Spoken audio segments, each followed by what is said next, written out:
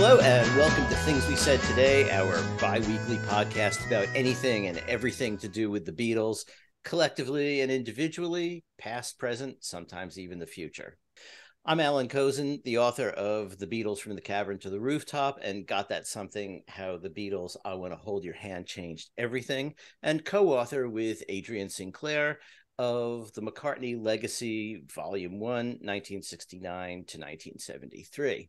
And I'm joined by my esteemed co-hosts, Ken Michaels, who you know is the host of the syndicated Beatles radio show, Every Little Thing, and co-host of the solo Beatles podcast, Talk More Talk. He also has his own YouTube channel, Ken Michaels Radio, which is packed with Beatles-related stuff.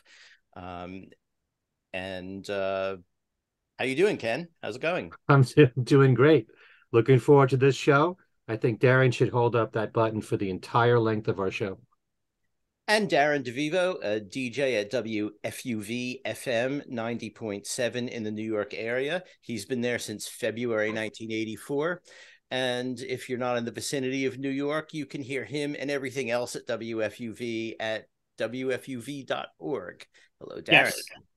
Hello, Allan. Hello, Ken. Today's show is going to be a lot of fun.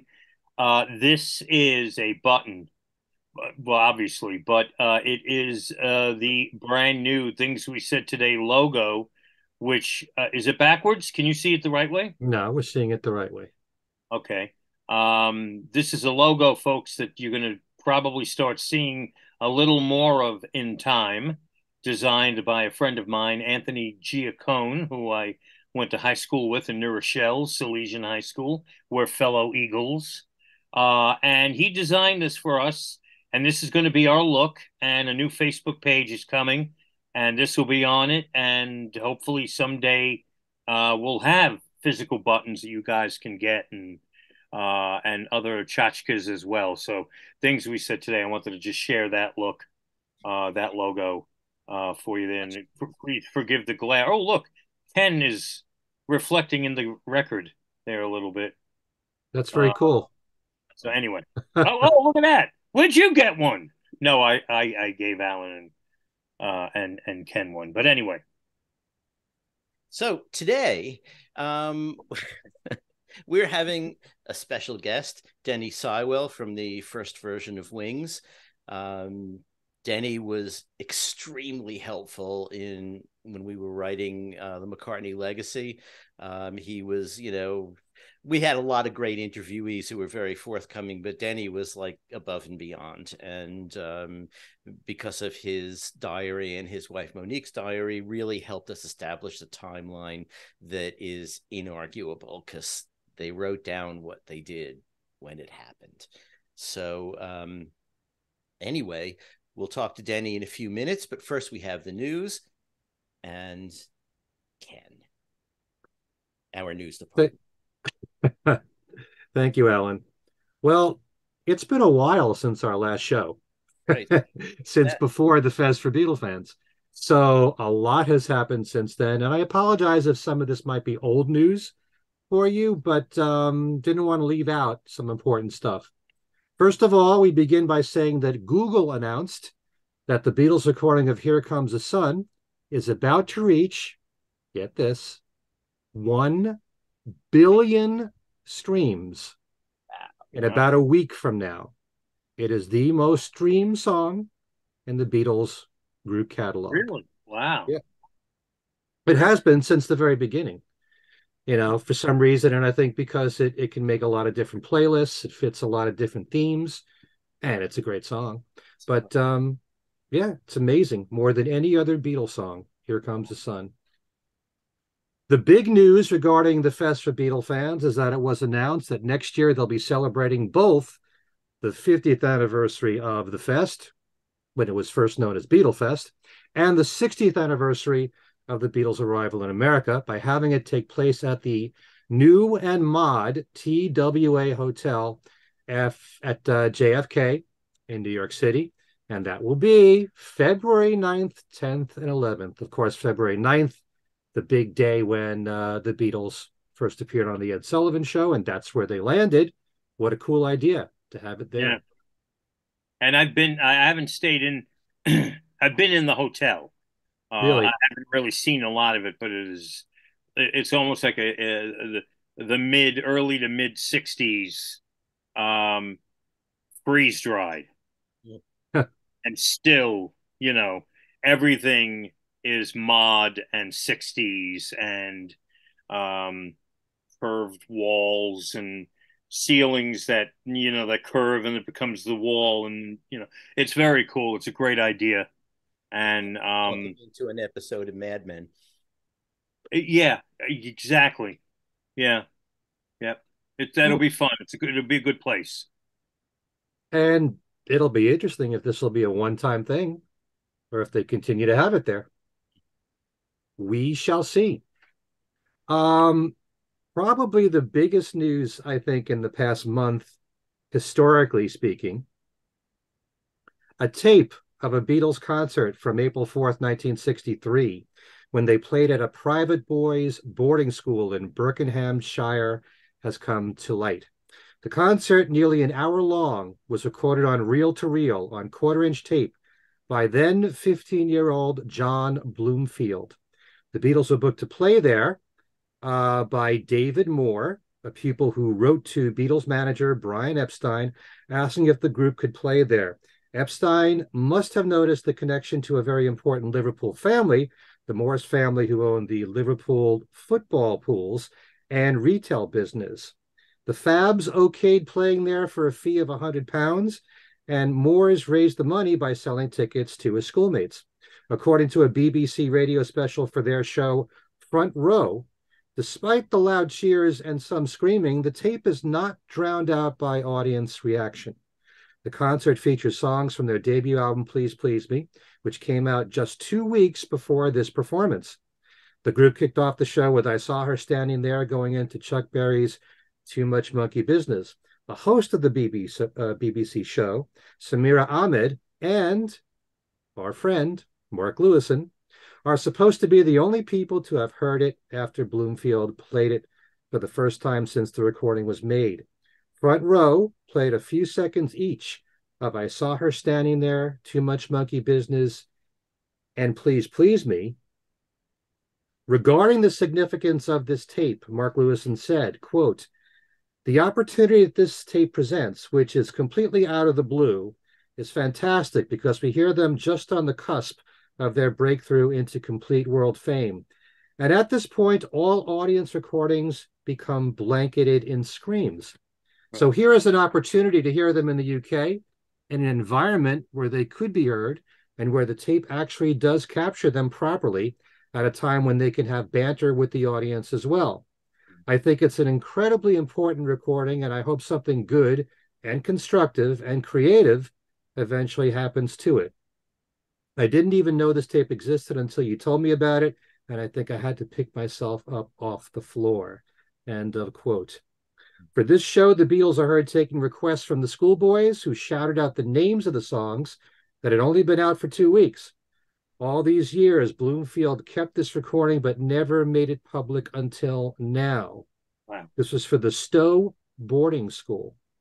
And Allan was kind enough to send us a list here he managed to get of what appears to be the songs that they played for this show. I'll read them to you. This is all in order.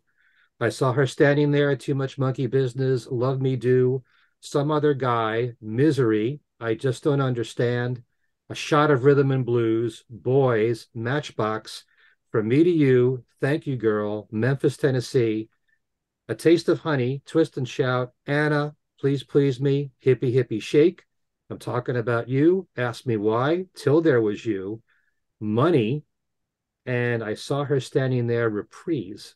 Wow. I mean, how long is Says, well, that? from what I, More than a half hour, isn't it? it's supposed to be 50 minutes, around 50 to an hour.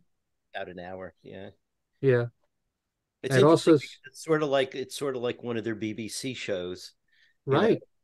And soon after that, they were cut down to half an hour, and it was really just mostly stuff that was on the records that they played in concert. So it's an incredibly unique tape, you know.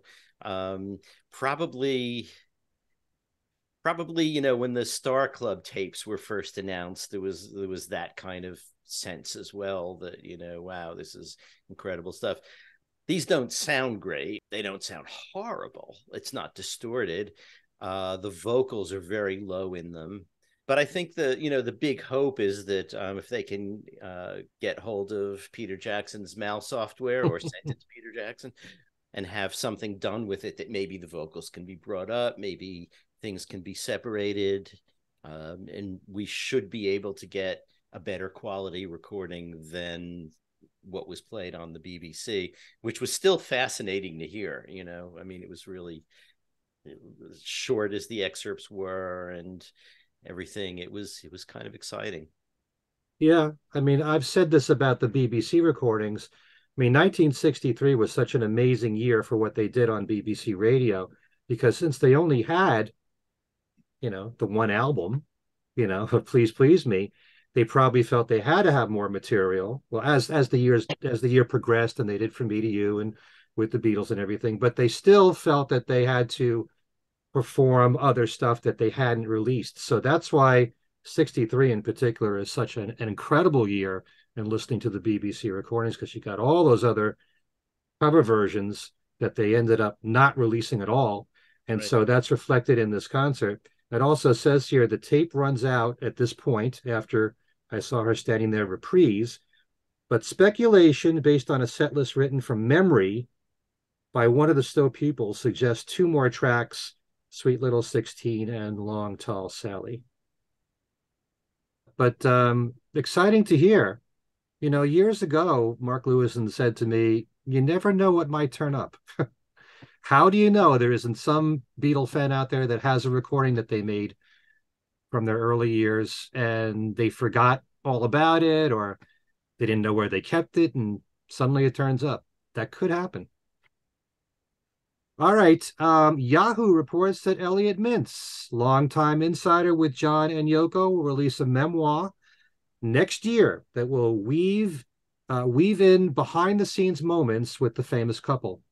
The U.S. publishers Dutton and British publisher Transworld announced the deal with Mintz, who first met John and Yoko in the early 70s and remained close to Yoko after John's murder in 1980. The book is currently untitled. Elliot is quoted as saying, I have waited 50 years to share my experiences with Yoko and John. This is the opportunity of a lifetime. It is a privilege to share my odyssey and include the reader in an intimate portrayal of my two dearest friends. Mintz, the spokesperson and radio and television host, has worked on various John and Yoko projects over the years, including hosting, of course, the excellent radio series, The Lost Lennon Tapes, which featured unreleased recordings by John. He has also served as a spokesperson for numerous other celebrities, including Bob Dylan and Paris Hilton. Thanks to our good friend, John Bazzini, I mention him all the time here on this show, we learned that Legs Larry Smith, who played drums as a member of the Bonzo Dog Band, has just released a new song that's a tribute to George Harrison called O Keoki. That's spelled Keoki. Keoki is George's name in Hawaiian. This can be found on Larry's new album called Mr. Wonderful. You'll recall that George wrote a song for Larry called His Name is Legs, ladies and gentlemen, which you can find on his Extra Texture album from 1975. All right. Also, this will make many of us feel old. April 8th marked the birthday of the first Beatles child, Julian Lennon, who turned 60. Julian celebrated with a dinner in Paris, and joining him to celebrate was brother Sean. Julian thanked his record label BMG for hosting this lovely, called it Birdie Dinner, and Julian shared photos on social media with him and his guests seated at a dinner table. Speaking of Julian, he has just recorded a brand new version of his environmentally conscious song Saltwater that has just been released by the nonprofit label Future Youth Records. Playing on the record, former Wings guitarist Lawrence Juber, drummer Jim Keltner, and on keyboards, Steve Porcaro. This is to raise money for the youth-led Think Earth Music campaign to raise critical funds for environmental justice for Earth Day, which was April 22nd. John Lennon's iconic song Imagine has just been added to the National Recording Registry of the Library of Congress. On April 12th, Librarian of Congress Carla Hayden named 25 recordings as audio treasures worthy of preservation for all time based on their cultural, historical, or aesthetic importance and the nation's recorded sound heritage, with Imagine being one of them. This past Saturday, April 22nd, was not only Earth Day, but Record Store Day, in which we had several releases of interest to Beatle fans.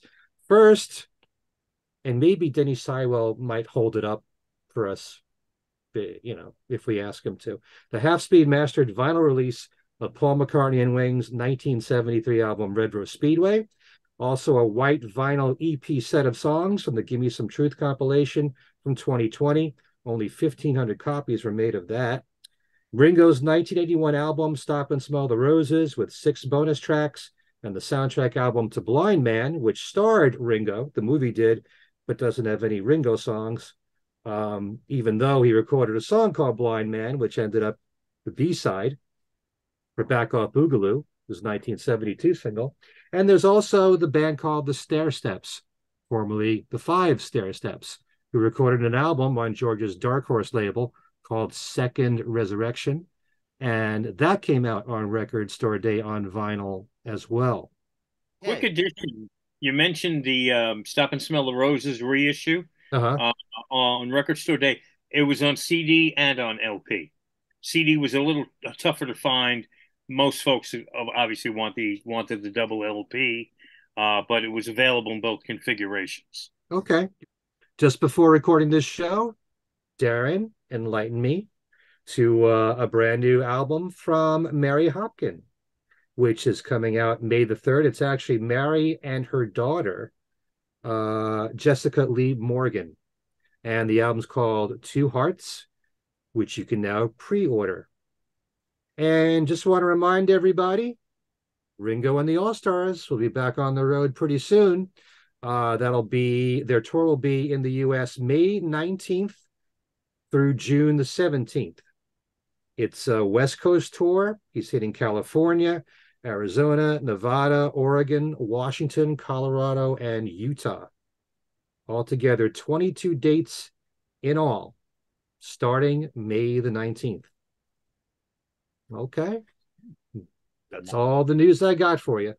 Okay, so now we have a swirly thing and we have our guest.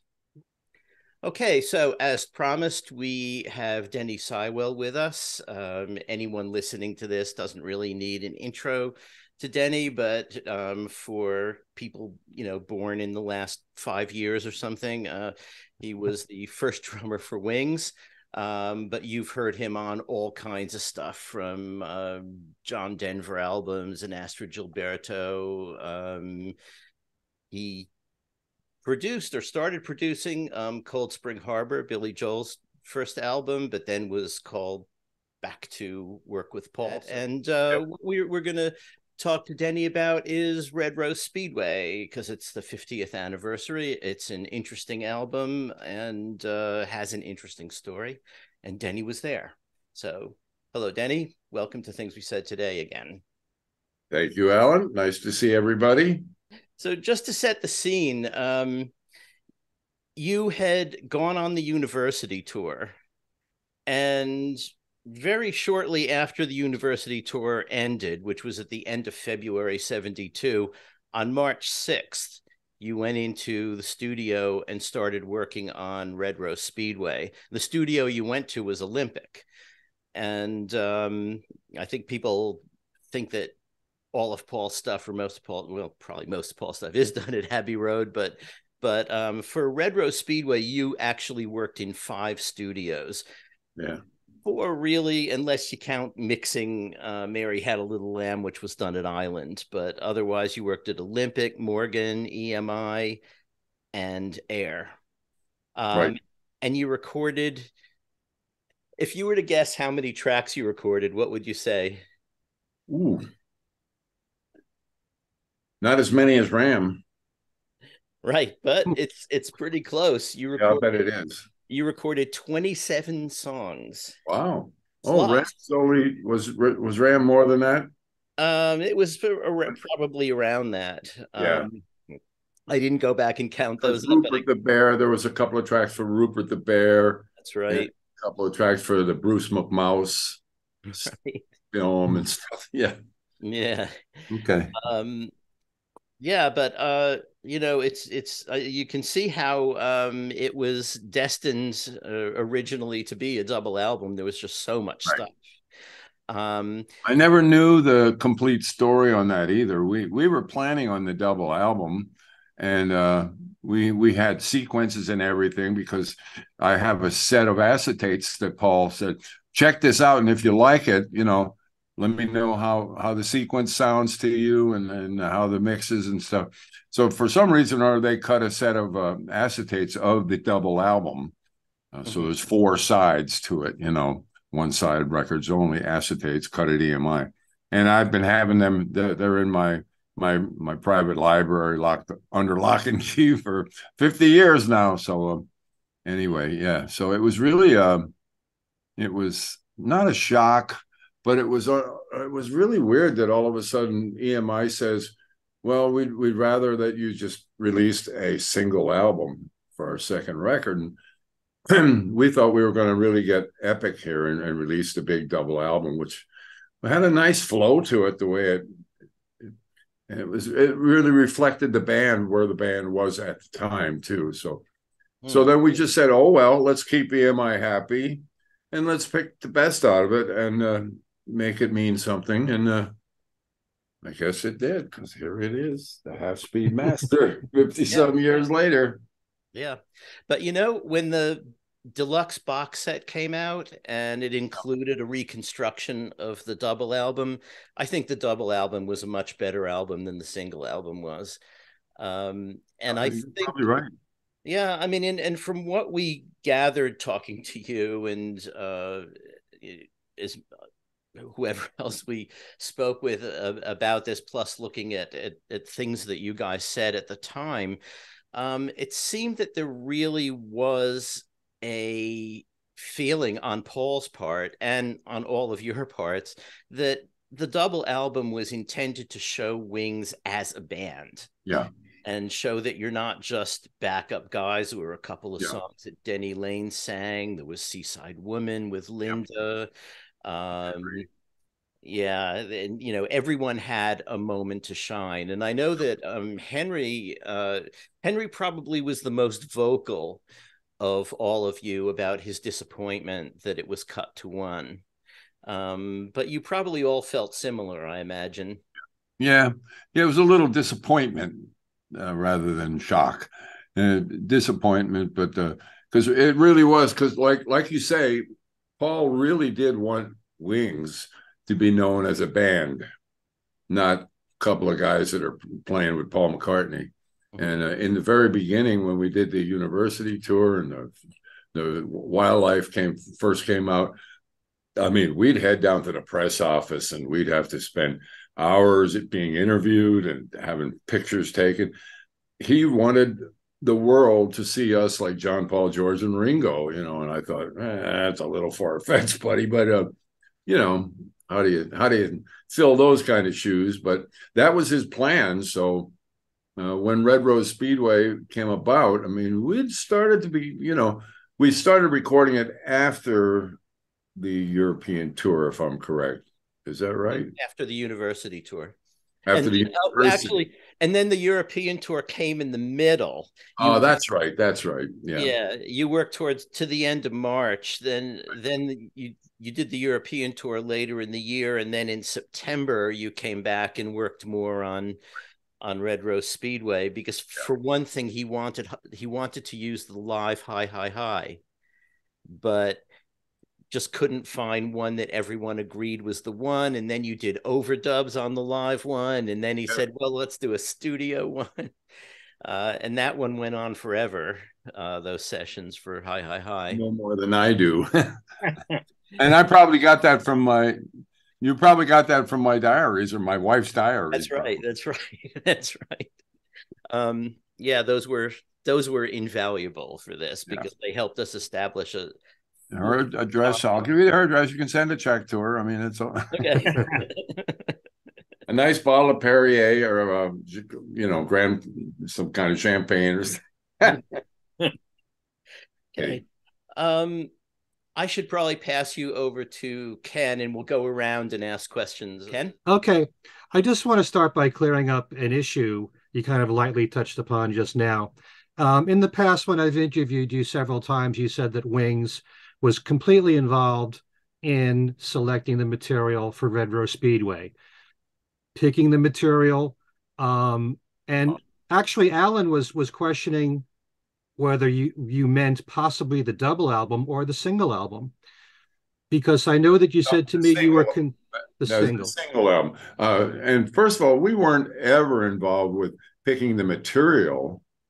Paul always brought the songs in. He wrote all of our music. So the music we recorded as Wings was always Paul's song. Even when we did Love is Strange, someone else, a cover. He brought the music in. No, what I meant on that statement, though, was when we recorded the double album, it got cut down. We were all in, okay, let's take the best of and make a single album out of it. We were all in that decision of picking which tracks would make the best single album. Right. And you were concerned about the flow of everything, yes. What songs seg together. Yep. It's even interesting because when you look at the double album as it was presented in the box set, there are certain songs that are segged together the same way that they're on the single album. Yeah. Single Pigeon into When the Night, Big Barn Bed into My Love. 1972, to me, even though the Beatles prided themselves in talking about how they like to release standalone singles and they didn't want singles to be part of their albums, they weren't the only ones that did that. A lot of artists through the years put out standalone singles, but in 1972, you released 3 standalone singles and no albums, which I thought was really unusual. But you recorded so much material. What was the mindset for the band? Did they just think, oh, we're going to make a double album, we're going to wow everybody with so much material all at once? Because I would imagine sometimes it might have been difficult picking the singles from 1972, aside from Give Ireland Back to the Irish, which you had already. But Mary Had a Little Lamb, High, High, High. It could have been other songs that would have wound up on Red Rose Speedway. How did you go about knowing what would be the singles for the rest of the year? Was that just Paul's decision, or did the band? Well, it was mainly Paul's, but he would say something like, I think it should go, and most of us would, we would just say, yeah, I think that's probably a good idea. But if we didn't, we had that window of opportunity to speak us. He really wanted us to be part of all the decisions. Although I must say, he was the guy that wrote the check at the end of the day, and he had the relationship with EMI and what have you. And he's the Beatle, for Christ's sake, So who's going to say, nah, I think I know better than you here. So, it wasn't a dictatorship by any means, but he listened. He listened carefully. We were all in on mixes. We all had our assignments on the faders and stuff like that. But those kind of decisions, we had a say in it, but it usually came down the way he wanted it just because of all of the aforementioned things. Yeah, because I know I read in the McCartney Legacy, there was consideration that Get on the Right Thing might be a single with Little Woman Love as the flip side. So that would have been a good single. I don't know, in time to, looking back, I don't know if that was as good of an idea as High, High, High. It's better than Mary Had a Little Lamb, but because we're trying to bring some rockers to the table when we go out and play live. And when Paul sprung it on us that we're going to do a version of Mary Had a Little, it's probably the rockinest version you'll ever hear, Mary Had a Little Lamb, but it's still Mary Had a Little Lamb, Right. What am I going to say? Here's a couple of songs I just want to bring up from Red Rose Speedway because in the McCartney Legacy it mentions that When the Night was in the very beginning, it wasn't really considered for the album, and Paul wanted Aretha Franklin to record it. I didn't know that. I love that track, by the way. It's in my drum book. I have a drum book called What Not to Play. And I reference that track in it because the drum part, when the night, it was one of those parts where you could the drum part could be a halftime beat, but that was kind of ordinary, and people, there was too much of that being heard. So I found this monotonous little thing where I go boom, bap, boom, boom, bap, boom, boom, boom, bap, boom, boom, bap, boom. So it just went round and round, 1, 2, and 3 with the snare drum following. And it was a very, like my buddy Rick Danko used to call it, hypnotical. It was very hypnotic, and it was a beautiful thing. And then I used the halftime on the bridges or the other parts of the song. So I particularly loved our version of When the Night. It was and a lot of drummers, I get a lot of emails from drummers that, wow, that was just a very creative drum part. And everybody loved the tune. But, first of all, whatever part you create as a drummer has to it's for the song. That's really what really matters here. You're trying to sell the song, not a drum part. Yeah. And your drumming really, especially when I listened to the box set a few years ago, sounds so phenomenal, especially on Get on the Right Thing. Your drumming's, I love your fills on that song, and Big Barn Bed especially. I believe that was recorded in Ram, the track. Yeah, originally. Yeah. But I'm just saying that if you listen to the box set, and especially the early mix of Get on the Right Thing, man, I'd love your drumming on there. It's phenomenal.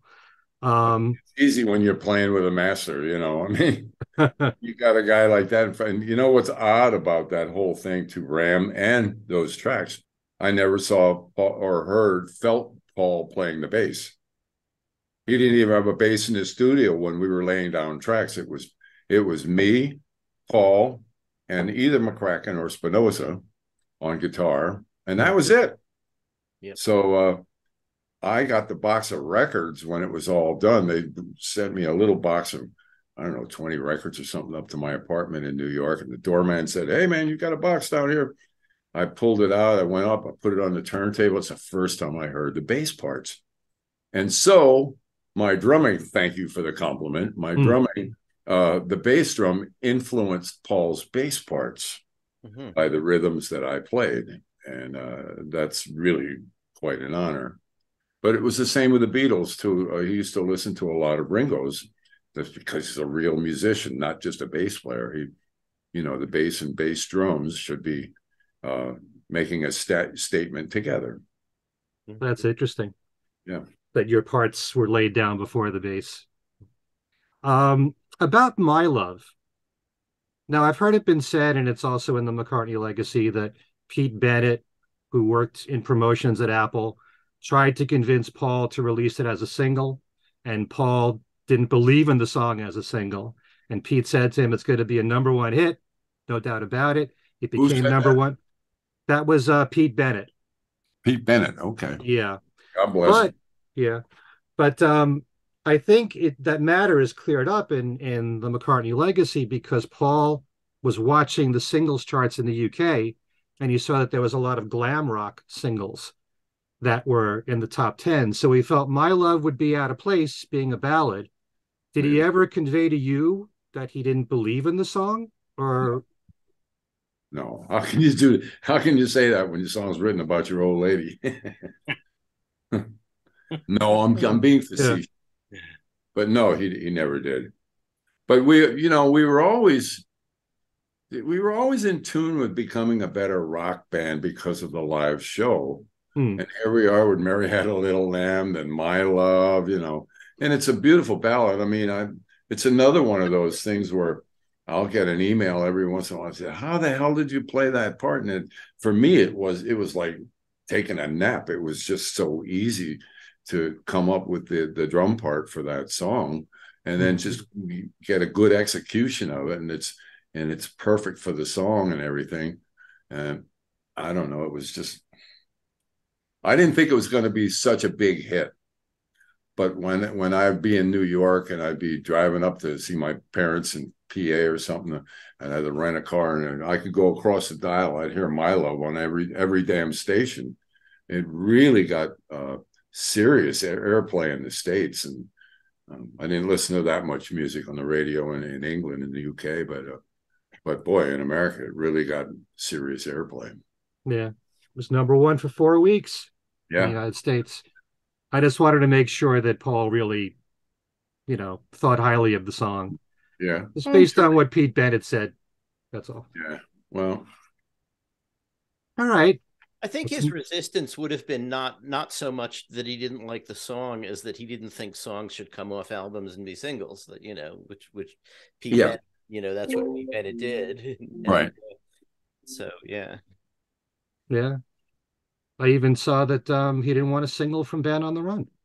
Yeah.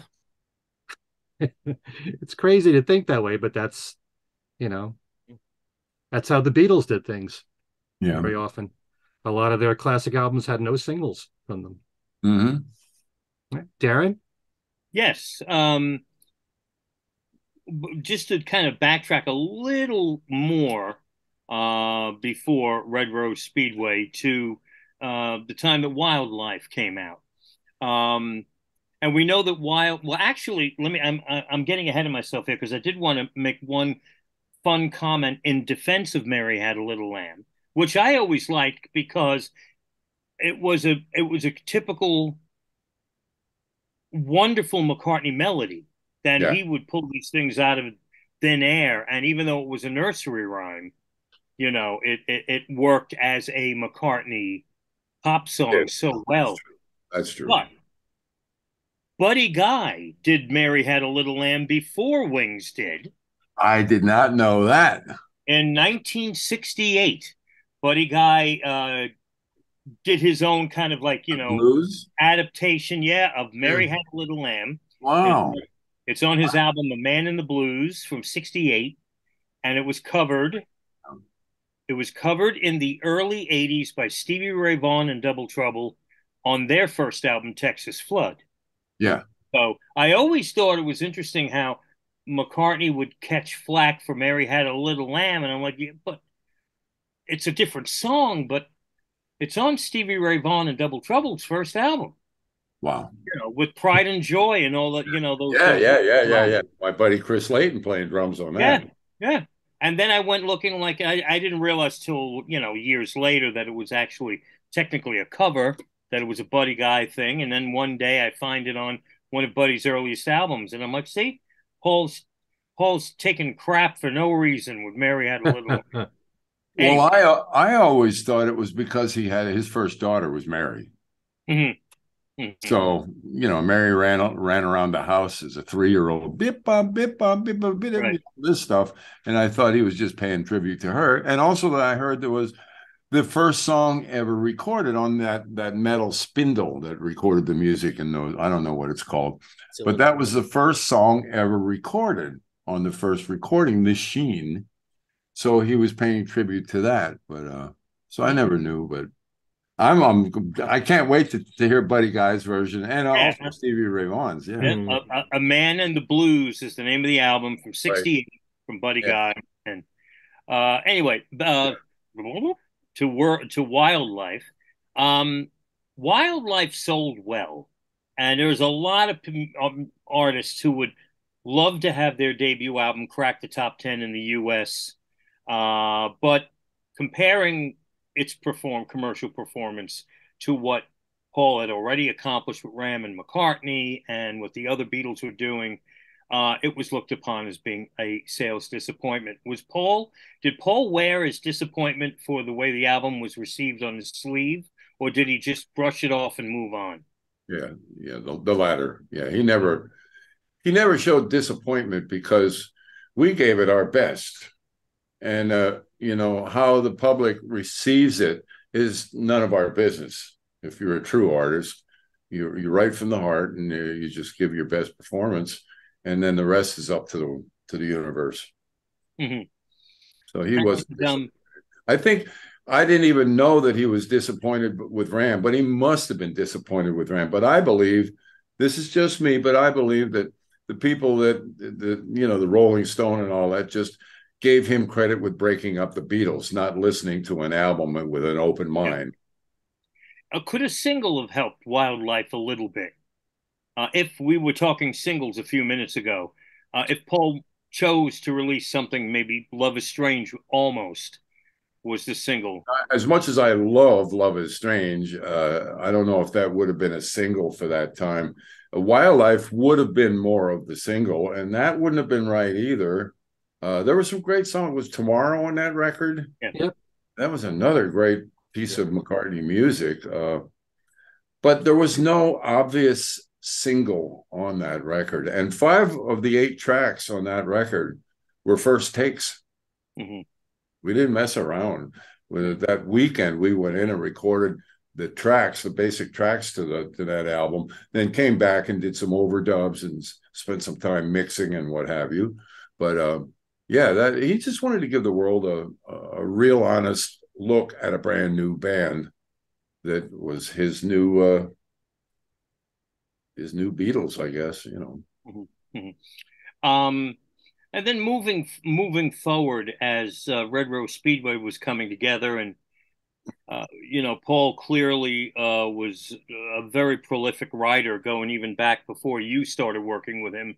For him to have so much material for Ram and to be able to turn around within a year and change and come up with just as much material for another album, Red Rose Speedway. As the album was coming together, it had to have been such a letdown to have come this close to releasing Red Rose Speedway as a double. It sounds like EMI pulled the rug out from under Paul at the last moment. Could Paul have fought the label? He is Paul McCartney after all. And, and said, you're going to get a double album from me or you're not going to get the album. Could that have happened? Was that ever brought up? Did someone ever say, Paul, go tell him, go give him the business? Yeah, I don't know. We didn't take that stance as a band, but I'm sure there's a lot of, I think you're right there. He could have stood up for his guns and just said, no, this is made as a double album, and artistically it should come out as a double album. I don't know why that part the band wasn't included with. It was when he went to see the Suits at AMI, it wasn't the band tagging along by any means. He just went in and did what he thought was right. And so, yeah, I don't know about that, but I wasn't devastated. We were disappointed. I got to say that as a band, we were disappointed because, it was the first time we had any producer involved too. Well, we had a little spell out finishing off Ram with Jim Curcio, but this was now when he went to see Glyn Johns, and we had recorded a couple of weeks at Olympic. It was a great room. It felt like Abbey Road. It really felt. It had that big wooden room sound. It was a perfect room to record it. It felt wonderful, and a lot. Mama's Little Girl, and I remember. We did. Tunes where Henry ended up playing drums on Sea Moon and Single Pigeon. I think I was playing bass on Single Pigeon and trumpet. We were like fooling around. We were just having fun. And I had no idea that Paul and Glyn weren't getting along as far as their ideas on what music should sound like. So when he was let go of producing or associate producer of that album, I had no idea I was having a ball because Glyn's drum sound, which was When the Night, by the way, 3 microphones, one up here, one back there, and one out in front of the drums, blended. It allowed the drummer to blend his own sound and play with dynamics. And it was the best drum sound I'd ever heard on me. Phenomenal drum sound, and I loved all the exploration, and yeah, it was strange. We really felt good about this album because we'd grown into a band from that little university tour and recording the Wildlife album, and it was really starting to feel right, and we were real proud of what we had. Mm-hmm. If you look at this list, it almost looks as if you should have put out a single album before going on the European tour, and then the other part of the double album after the European tour, because this is what you did before you went to Europe. Big Barn Bed, When the Night, The Mess, Single Pigeon, Tragedy. Remember Tragedy? You had cover.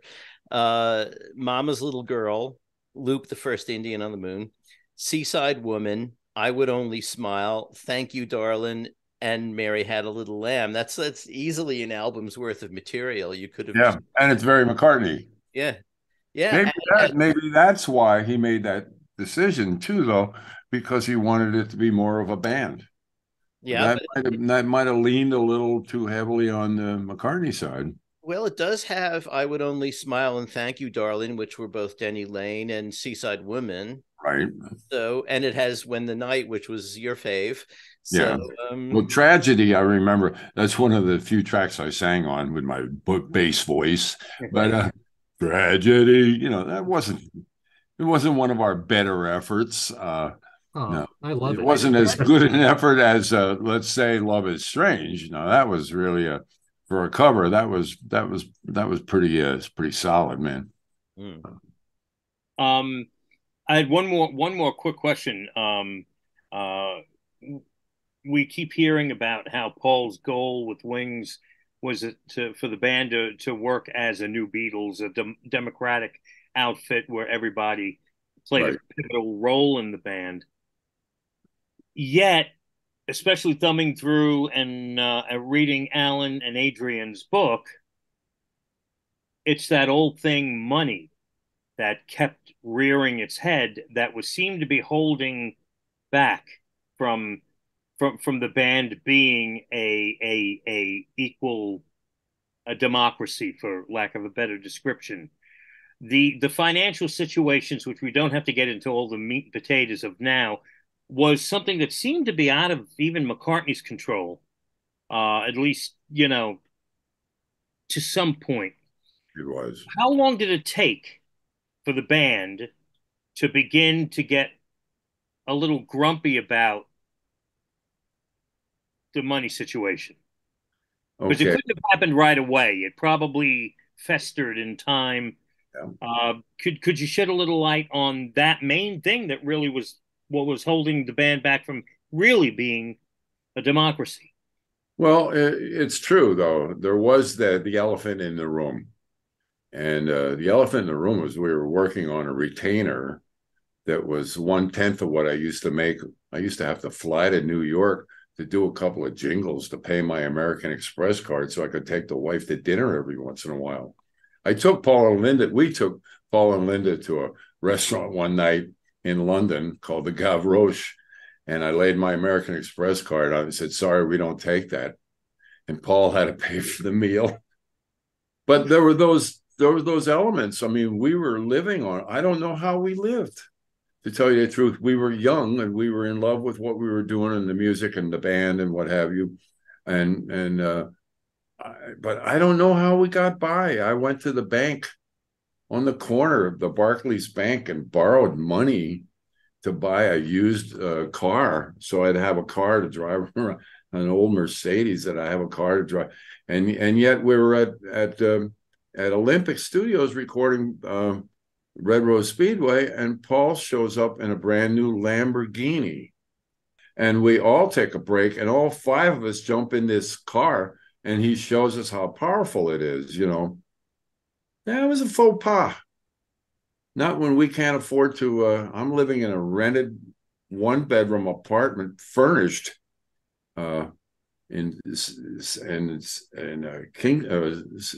Sydney Place, just south of the South Ken tube station, and getting around town in cabs and wondering when the next check was, because sometimes our retainer check wouldn't come because we didn't have a manager or an office. We had a room with a phone in it, but sometimes there was no girl there.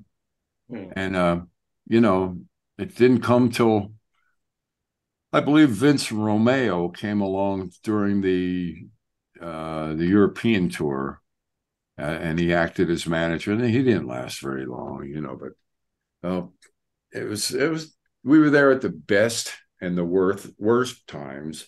And yes, the money became an issue, and it didn't take long until we saw that promises were made that were beyond his being able to keep, as being shareholders of an organization, just because of that court receivership. Yeah. Since we're talking a little about the money, maybe you should mention, because it's almost symbolic of all of that, the toilet in your flat. Oh, yeah. We had this one bedroom. Oh, it was really a shitty London apartment. It would have been shitty in New York or LA, anywhere. But you walk to the back, and there was a stand-up toilet in there that above the toilet was this tank where the water, it was a chain, you pull on the chain, and the water came down and flushed the toilet. And the name on it was built by Thomas Crapper. So that may be the beginnings of taking a crap, Crapper. Those are the kinds of toilets that they were able to hide the gun behind for Michael Corleone. Yeah, exactly. So, it could have come in handy. You never know. You might have had to hide something behind the tank. But anyway. But London, I must say, I don't know how we did it. We were always working.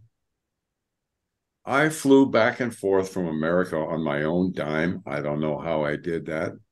My expenses were never paid. I was never given any help finding a place to live.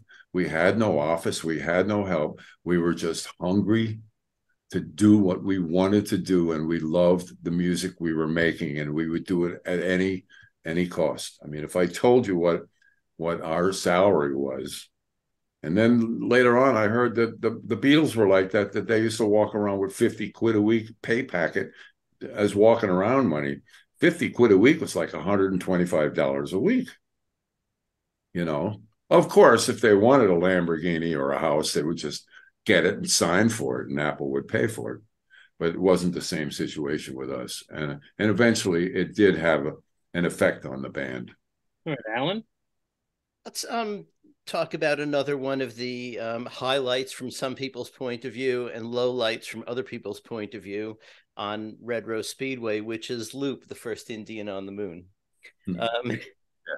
From what I remember of that, Linda had just gotten her Mini Moog and brought it into the studio. And I think all of you were messing with it, right? It wasn't just Linda and it wasn't just Paul, from what I gather. What? Not me. Not you? Stick to my drums, yeah. But yeah, no, yeah. And he thought that was jazz. I thought that was really weird. And Jazz Street, whatever that was, I don't remember how that one went. But yeah, my trio, the Denny Seiwell trio, the organ trio, we did a version of Loop, First Indian on the Moon, but we did it as a jazz waltz, which was really nice. I kind of like it. It's fun to play. It leaves a lot of room structure-wise for stretching out and improvisation.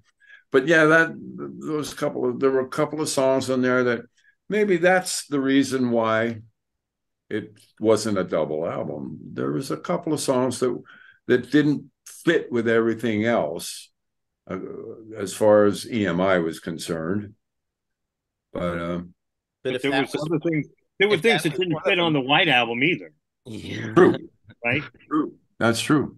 I always went, when I heard, from the box set, Red Rose Speedway, what could have been the double album, I thought, it would have been Wings' White Album. Yeah. Yeah. Interesting. Very true. Yeah. Because, adversity is one thing, but I mean, we had a lot more than just the material we were recording. There was a lot of different directions we could have gone there. And that made it really nice to be in that situation, especially when you got a guy like Paul writing the songs. We could have taken them in a lot of different directions. Mm-hmm. But Loop did end up on the single album, so yeah, pushed for it. From what I gather, Glyn Johns, that was one of the things that really kind of set Glyn Johns off. He thought that, he'd come right after producing the first Eagles album and all of these sort of very focused, and a young group willing to listen to him and maintain the kind of discipline he wanted. But then something like Loop, he just thought you guys were messing around, and but you got a really interesting track out of it.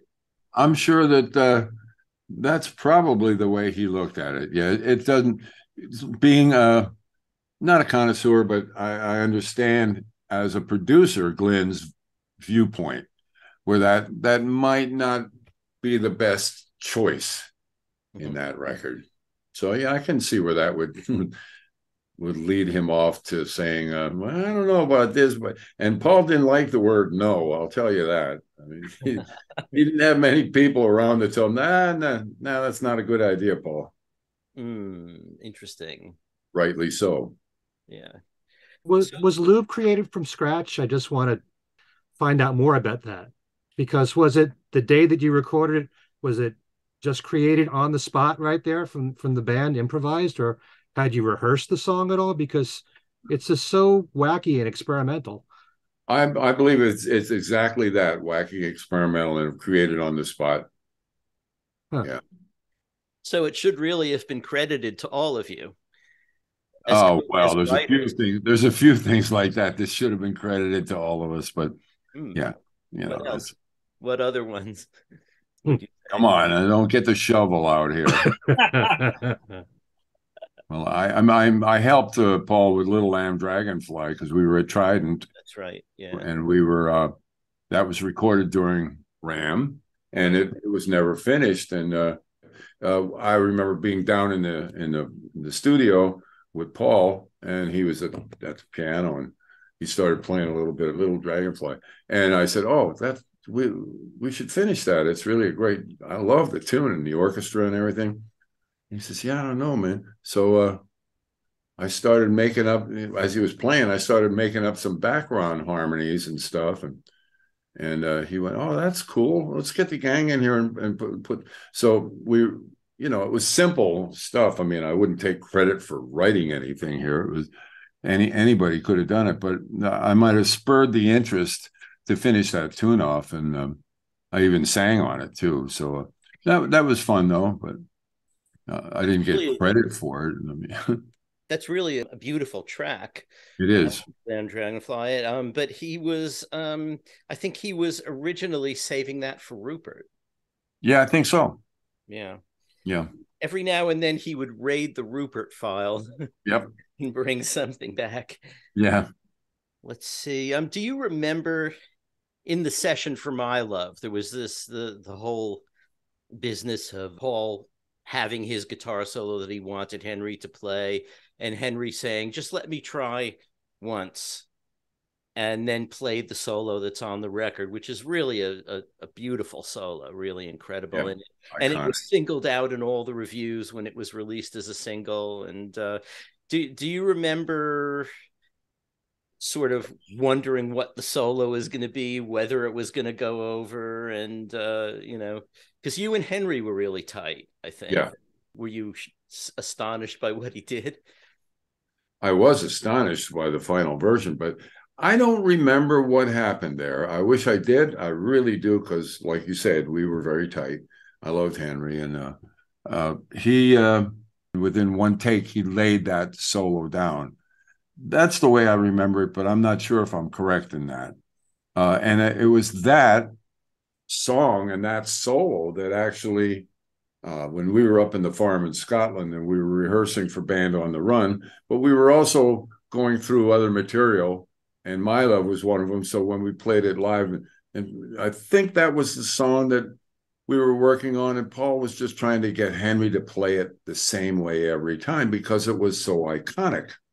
And Henry's a very organic kind of a musician that doesn't like playing it the same way every time because we all love the accidents, and, you know, but I believe that was the day that I don't know if Paul was having a bad day. Henry was obviously having a bad day, but everybody was a little short-tempered. Yeah. And here we are living on a shoestring, and yet we're being told, or Paul was telling Henry that he needed him to play this a certain way every time we played that song. And Henry just freaked out a little bit, and Paul pushed a little harder, and that was the end of that. And he left. And when he left, it was no longer a band. Yeah.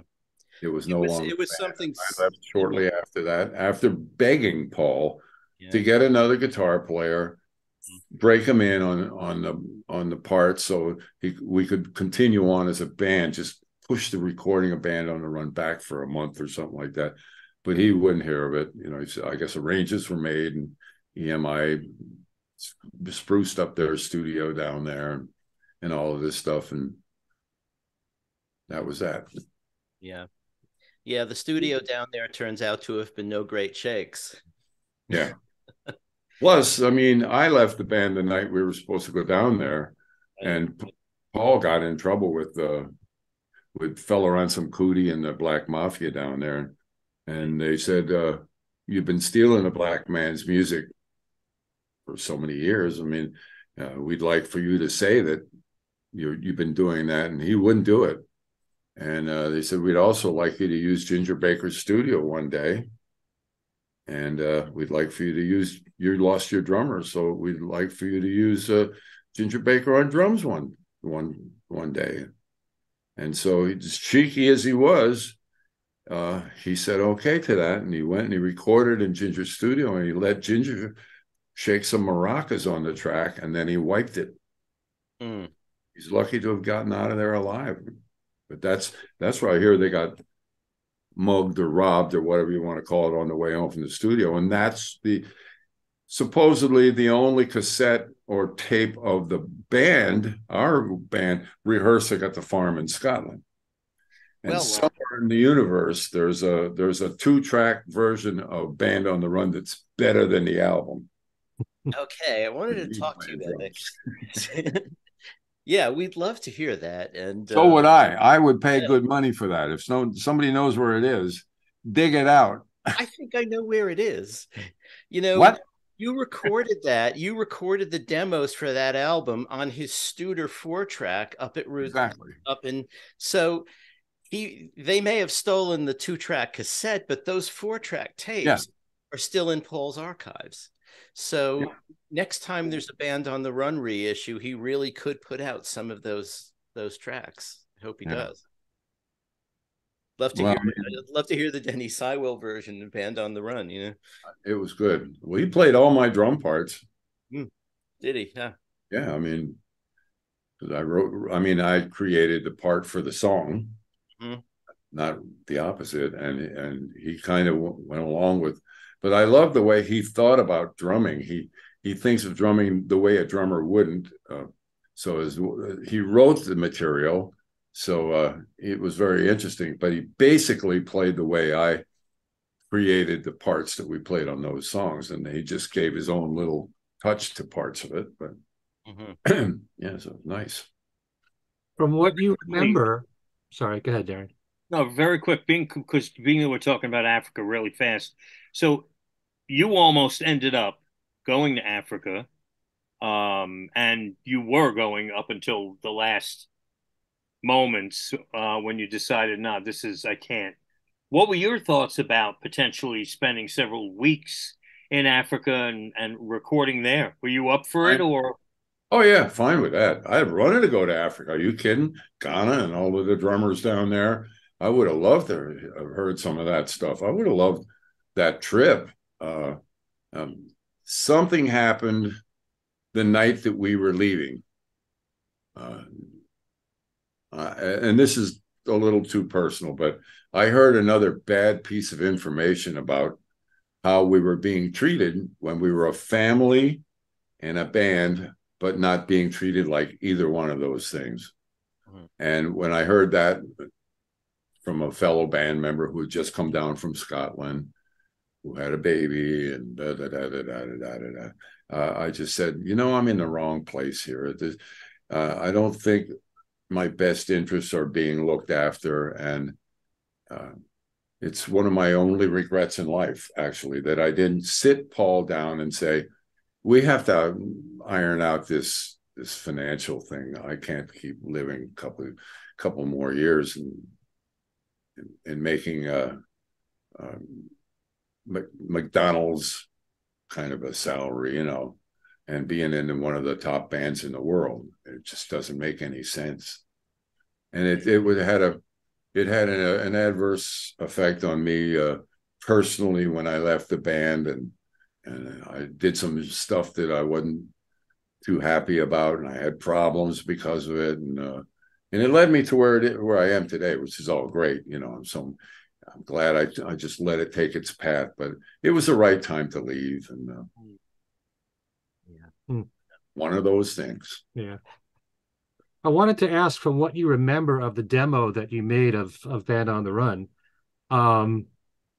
aside from what Paul had to add later on with orchestration and brass and sax with Howie Casey and all that, do you think the finished product, as Paul released it with Wings, was very close to what you had done on the demo? Yeah, but the demo we had the balls of being a band rather than a bunch of overdubs. That's what when I was trying to ask him to postpone the recording and find somebody to replace Henry and break a new guitar player in. So we wanted to record it as a band because we felt like a band by then. It was really coming on strong. And he said, nah, we'll just do like Ram, do a bunch of overdubs. And I thought, oh, no, we just spent all of this time becoming a band. Why just do a bunch of overdubs again? So there was the musical rub that I didn't care for, plus the financial end that came into it. And that was my reason for saying, okay, that's enough. I wish it was different. I really do. I wish I would have ironed it out with him, because I've never played with anybody that I had such a connection with musically, and we could look at each other while playing, and magic happened. It was my whole time with him was, and he knew it and I knew it. We were good for each other. Yeah, that version of Wings was a great team. Are there things on Red Rose Speedway single or a double album version that you particularly look back fondly on, apart from When the Night, because we've already mentioned oh yeah, I mean, I loved a lot of this stuff. I thought that the medley was fun. That was a lot of fun. I mean, where the heck is the album?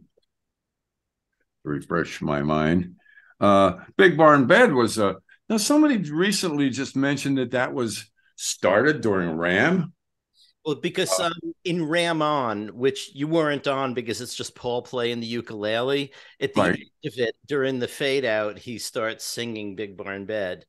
So, that's why you wouldn't have remembered it, because it wasn't. Right. That's the only track, Ram On, that he played floor tom tom and the uke. Yeah. So Big Barn Bed was good. Get on the Right Thing was a wonderful track too. I mean, that was very memorable. That was started during Ram. Right. And I love Little Lamb Dragonfly. But another thing was, we always tried to get too much music on a side. I remember one of our albums had like 22 minutes on a side. you can't do that. It's got to be 18 if you want a big hot pressing of it. And so we would put too much stuff on it. Loop, medley. Yeah, I mean, it could have been a better album. It could have been a better single album. It really could, looking back now. But, 2020 hindsight is a luxury of... Yep. I always felt bad for Denny Lane because I always thought I Would Only Smile was a brilliant song. That even had hit written on it if it had been possibly thought of as a single, but it didn't. It got left on the floor, and that was the end of that. Yeah. I hear Denny's new album, or his new show, is great too. It's just him and his guitar and stories. Yep. I just saw him. Yeah. It's wonderful. God bless him, man. Yeah. He had the stories. I don't know what his stories are like, but I'm sure they're different than mine. Have your ears been ringing a lot lately, Denny, over the past couple of months? No, all right. But he stayed with us on our farm up in Scotland. We had Wrecahy Farm, Kilkenzie by Campbelltown.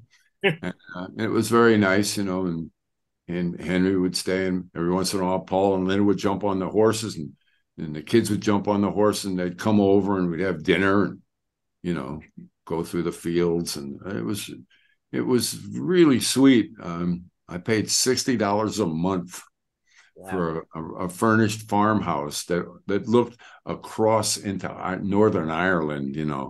It was brilliant. So when the kind of money that I was making at the time went a long way in Scotland, but not so far in London.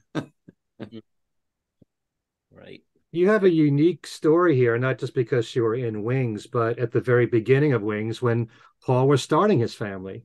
Yeah. So the band joined at that time, and you really were a family on the farm a lot. Yeah. So there was a real closeness there.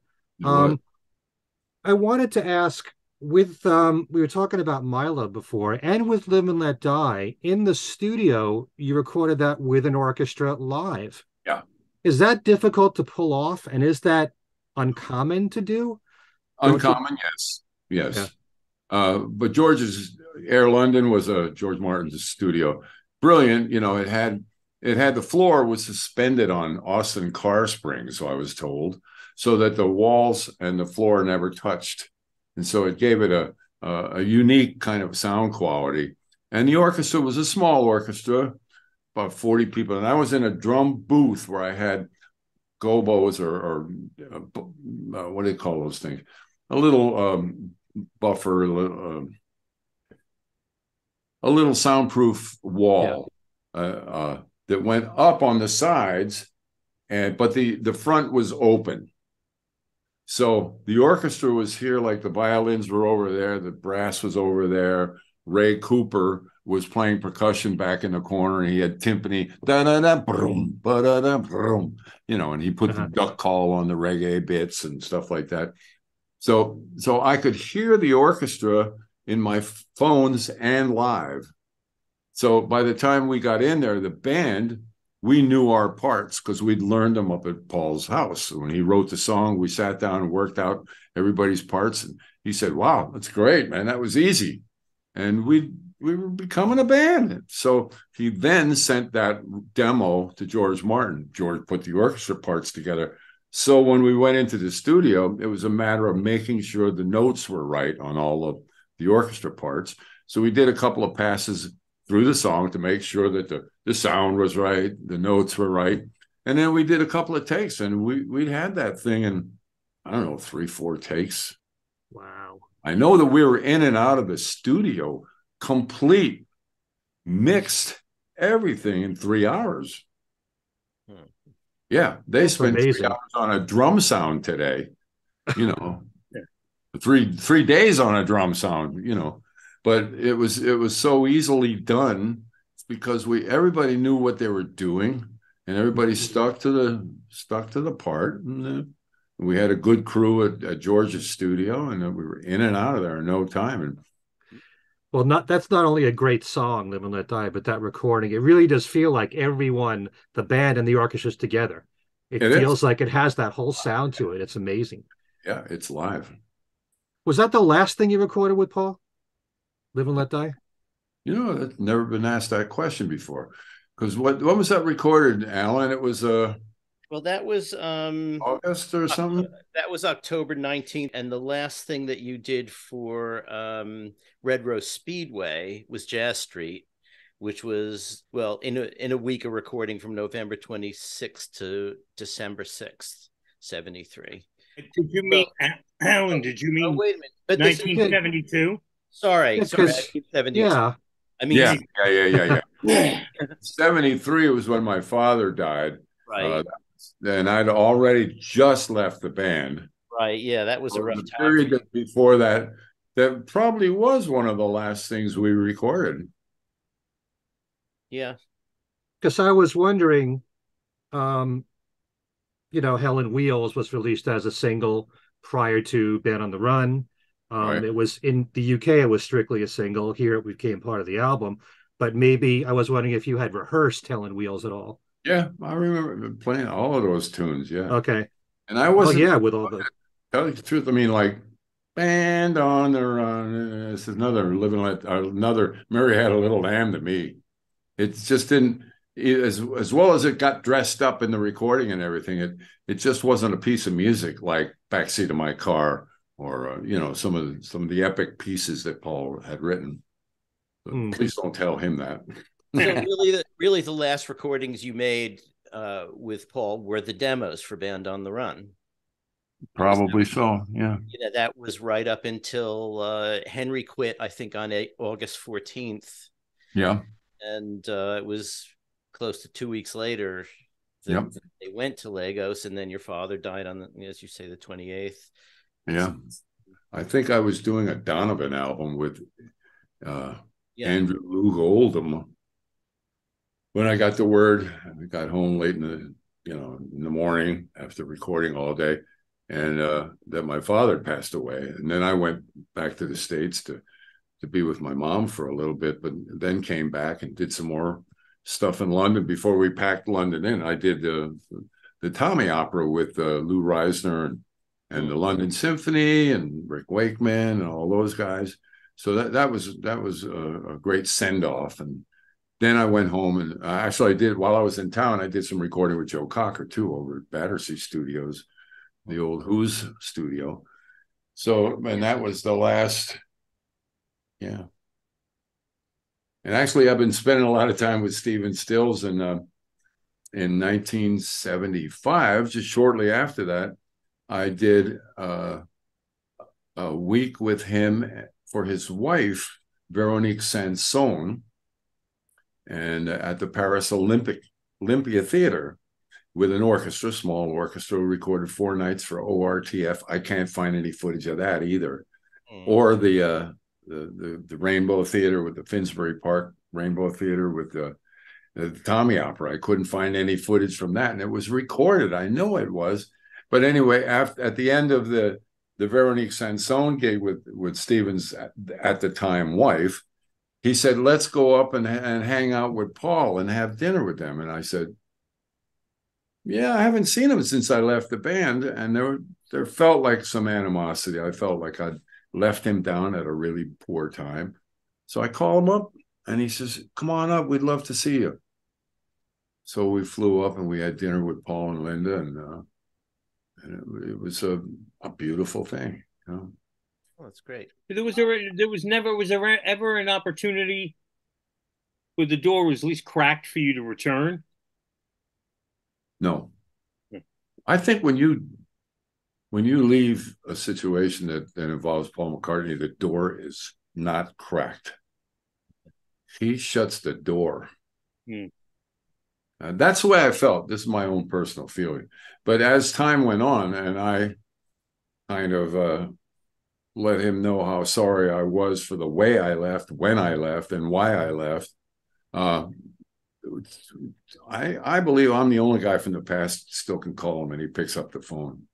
We're still friends, and we have a true friendship, and he really loves my wife. My wife was not threatening at all, like most wives or band members' wives. We were a family, and my wife used to hold Stella backstage and babysit the kids every once in a while. We truly were. There was something very special there, and I'm glad that I was able to repair that.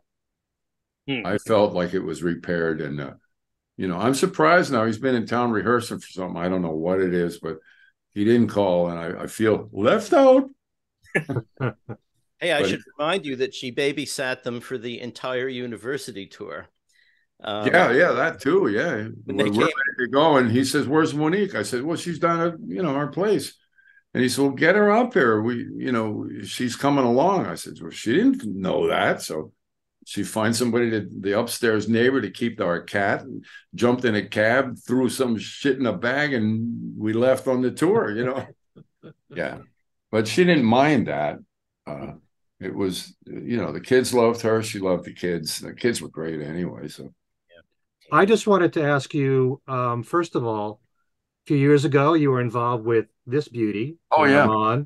A tribute to Ram with Fernando Perdomo. You were talking about possibly doing tributes for Wildlife and Red Rose Speedway. Is there any word on that? I didn't want to take it that far. I mean, Fernando would like to do it, but the Ram thing, I heard what he did. He recorded a couple of tracks and said, "Please come up and put drums on these 2 tracks." I think it was too many people, and some people never know. So I said, all right, that was kind of the audition for him. He's very talented. He had a great little home studio. And he said, "Let's do the whole Ram album." I said, "Ram's a masterpiece. Why would we do that, first of all?" He said that because this younger generation of musicians really wants to be a part of this project. They think that Ram is the best record ever made. Mm-hmm. And so I called Paul up and I said, "What do you think?" And he said, "Go ahead, have some fun with it." That's all I needed. So I said, "All right, let's do it." And we did it. I mean, I did 8 tracks one day in 3 hours.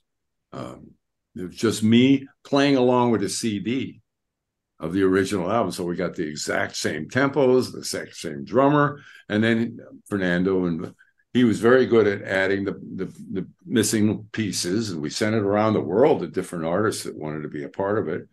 So it was a little disappointing the way the company handled it, because I don't think they did very well on promoting it in the United States. It might have sold pretty good in England, but it was way high up in the charts. But boy, it did not sell too much. And now it's available on a double album vinyl. So, and they're really hot pressings. They're the sound is extraordinary so it's available, and it's really my job was to keep the spirit of the original Ram, and so far as the vocals that were chosen and the solos. And we even had a couple of, Dave Spinoza played the original guitar that he used on Just Another Day, and the original part. And Marvin Stamm did his Uncle Albert, did his flugelhorn part. And so it was a lot of fun. I had a couple of ringer buddies of mine put some parts on Davy Johnstone from Elton's band, and Joey Santiago from the Pixies, and put some really beautiful. But it was mainly these kids that I didn't know, but younger generation artists. And they did such a terrific job that the hardest part was we had 3 people singing on the track, and I had to listen to 3 vocals and say, "No, that one's got it. These 2, sorry." So those kind of choices were hard, but it was fun to make, I must say. But I don't want to make a career out of redoing everything I did with Early Wings. It seems a little shady. Yeah. I was just thinking, because in recent years, there's been a growing appreciation for Paul's early solo music, pre-Band on the Run. Yeah. More people are appreciating Red Rose Speedway and Wildlife. Yep. So I was thinking maybe because of that, maybe you might want to do a tribute to those albums too. But well, maybe Fernando will, but I don't know if I want to do that again. Yeah. Okay. And what about the Denny Seiwell trio? This was your... Well, we have the guy. Yeah, I'll give you a better most recent. Mine doesn't glare. I got a mouse pad. So do I. I have one too.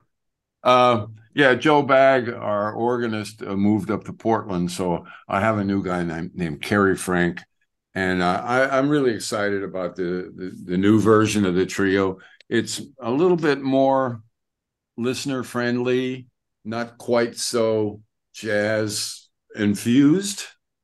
Yet it touches all the right bases, but it's got more groove, kind of like Steve Gadd band and what have you. And I just love playing with an organ, guitar, and drums is such a nice palette for a drummer like myself musically.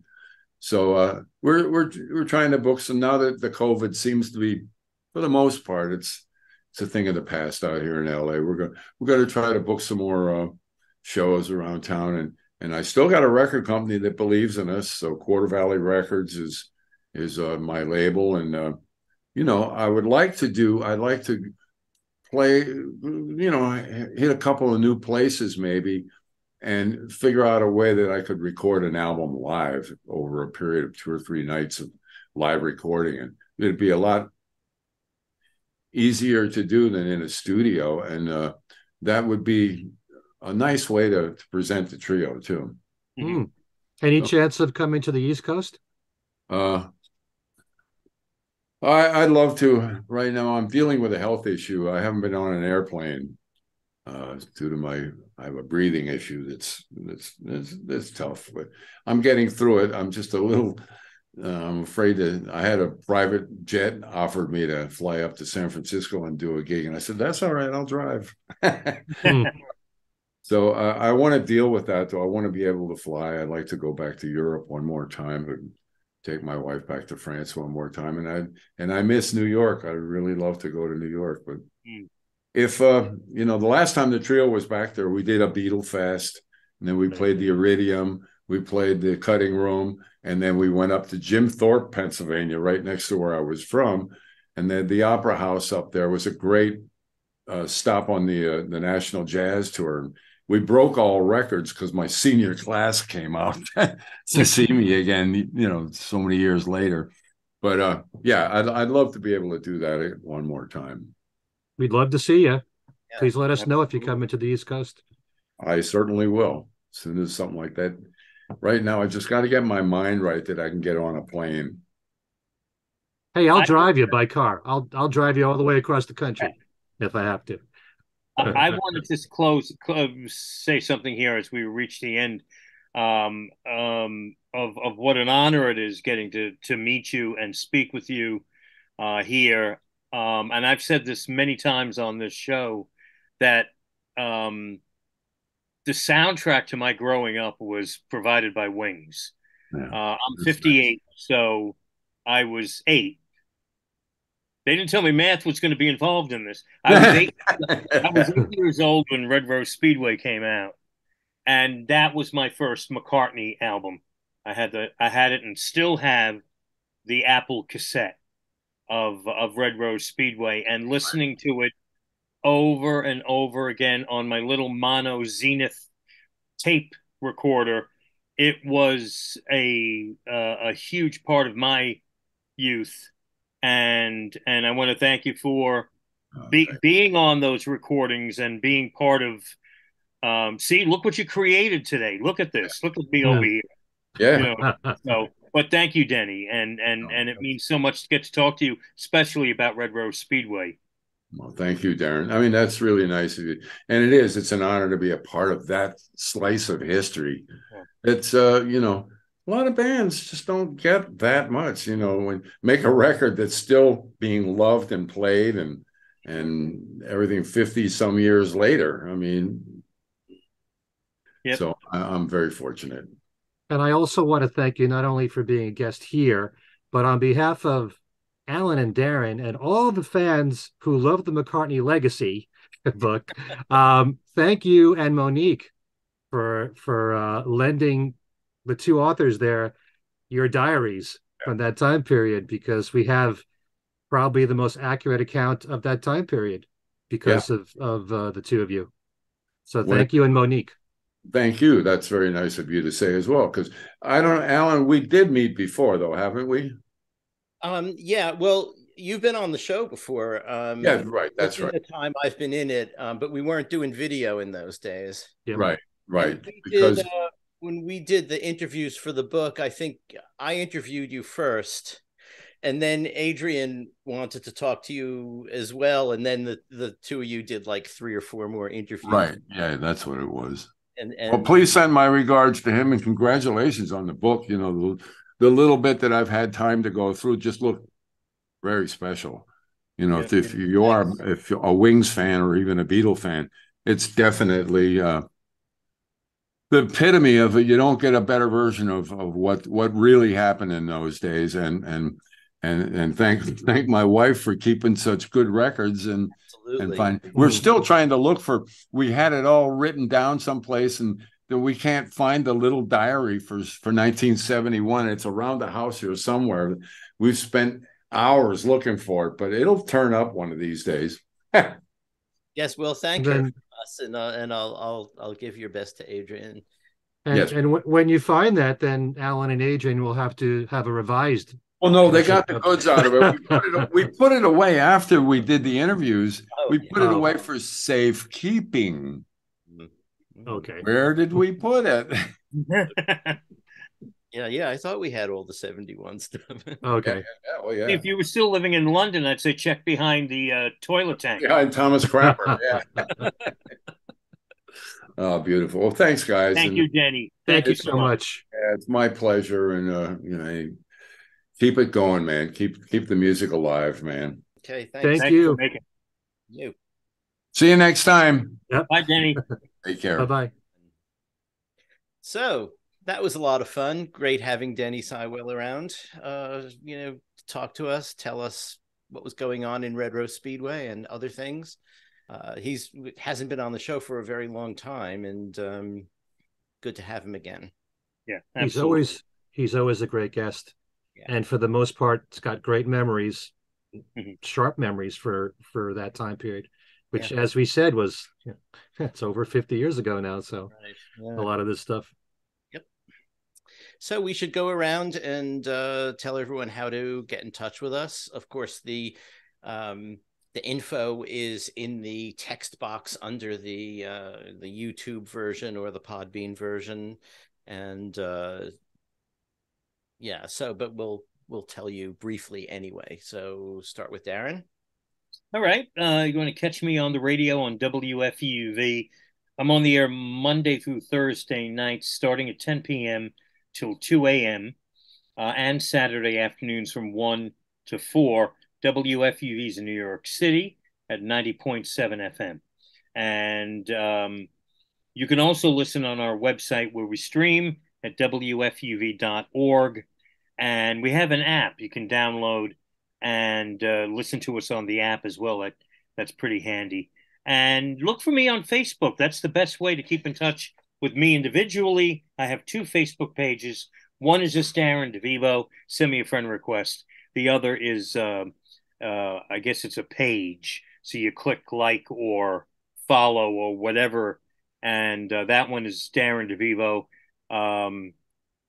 And it has a longer name. I never remember what it's called, but you'll find me there. Get on one page, and I'll link you to the other one. And that's that. Okay, Ken. A lot of things going on. My YouTube channel, which is called Ken Michaels Radio. Recently, I did another Ultimate Beatles music trivia show. So far, there's 4 of them on there, and each of them last about a half hour long. I have 3 contestants on, and they all battle each other for their knowledge of Beatle and solo Beatle music and history. And if you're familiar with the trivia questions and the games that I put on my website and that I've had on my radio show, Every Little Thing, it's just a continuation of that. Only it's a half hour's worth of it. And it's a lot of fun. And so if you can, check that out. Test your own knowledge on the Beatles with those shows. I just did a brand new interview with the author Michael Ventrella, who just put out this brand new book called The Beatles on the Charts. It's got all the information here on the Beatles group and solo recordings, their singles and albums on the Billboard charts, where everything peaked, how many weeks they spent, how they rank overall in their entire history, singles and albums, what's the biggest single? What's the least successful? What's that? That is handy. Oh, yeah. Yeah. And if you remember the book Altogether Now, which we always bring up every now and then, which was an incredible resource for Beatles fans when it first came out in 1975, they had towards the back of the book, they had the Billboard charts, and they listed what was on the charts week by week, which is cool, because certainly in the 60s and 1964 in particular, there were so many Beatles singles that were on the charts the same week. It told you where each song was week by week. This does the exact same thing towards the end of the book from 1964 all the way to the end of 2021, the singles and the albums. And so that includes when the archival box sets came out on the Beatles and on Paul, and if they made the charts or not, or the John Lennon box sets, or All Things Must Pass. If it's on the charts, if it made Billboard, it's in here. So we talk a lot about that. We talk a lot about the major gripes I have with the charts and some of the problems, how they changed the rules a bit. But, it's a fun book. And if you're a chart buff, you will love that book. That's for sure. I also interviewed Chris Engelhart. I've mentioned Chris a number of times. This is his latest book, Beatles Fully Uncovered. And he talks about Beatles side projects in there, songs they wrote for other people, played on or produced for other people. And we each gave our own list of what we feel are the best in each category. And so that was a really nice interview. And I just interviewed a few days ago, Luca Perassi, who has just put out this new book, Paul McCartney, Music is Ideas.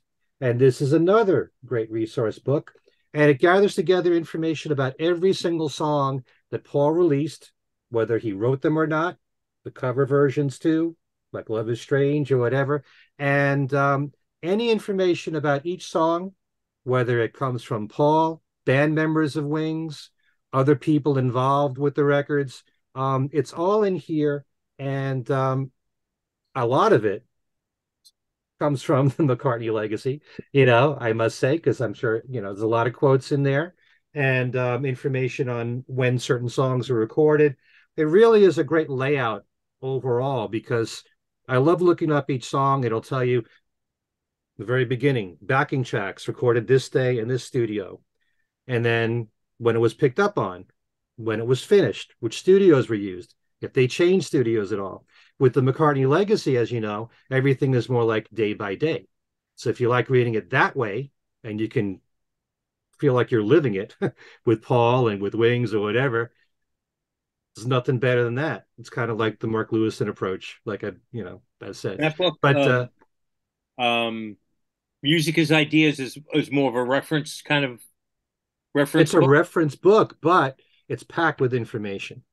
If you like, there's a book a long time ago called Beatles Songs, and it just lists every song that was released from the core catalog of the Beatles, and it's broken down chronologically, and every bit of information that they have for each Beatles song, whether it's a quote from a Beatle, a quote from George Martin, somebody else in the music industry, it's all packed song by song there.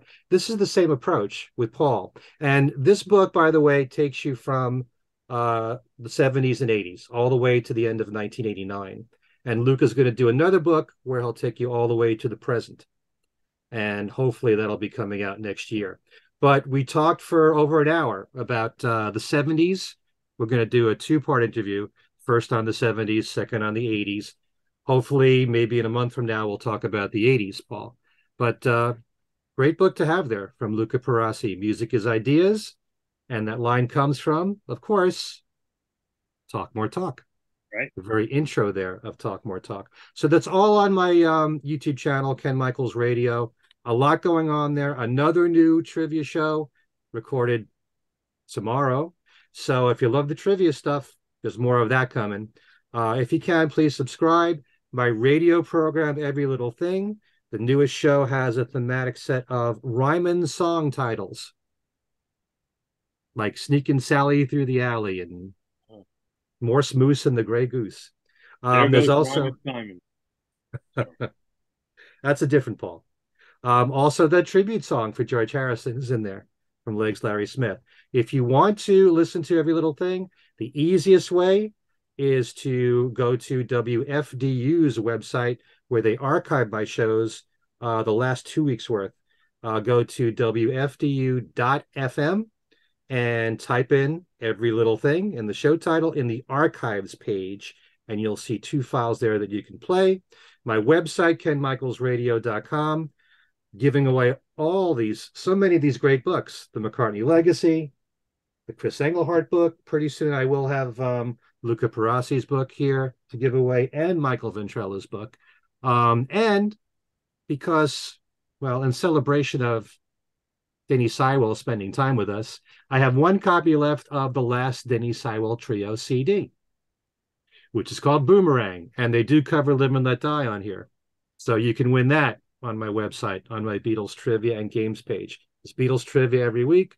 Go hit the Beatles Trivia and Games tab on the homepage. It'll lead you right there. And then finally, the other podcast show that I co-host, Talk More Talk. Next Sunday, May 1st, we'll be doing a tribute, a retrospective look at this album called Red Rose Speedway, 50th anniversary. Another show on it. I'm glad that it's getting all this attention. This is such an incredible year for anniversaries. So, does it seem to you that, like, in the same way that some years back, all of a sudden it seemed that the opinions switched for Ram, and Ram is now held in such high regard that that's starting to happen for Red Rose Speedway now? Well, not as much as Ram, but it's getting more appreciated. I'm hearing so much positivity around the album that was just whether you liked it or not, it was a good McCartney and Wings album, but it was one of the many, and it didn't get the attention. Probably it's just the anniversary, but it just seems like Red Rose Speedway is getting a little bit more, time. These days. Well, there's like anniversaries put things back in the public eye and ear, and it may sort of get people who never listened to it at all to say, hey, that's, and it may catch up with Ram. Who knows? It's imponderables of public taste.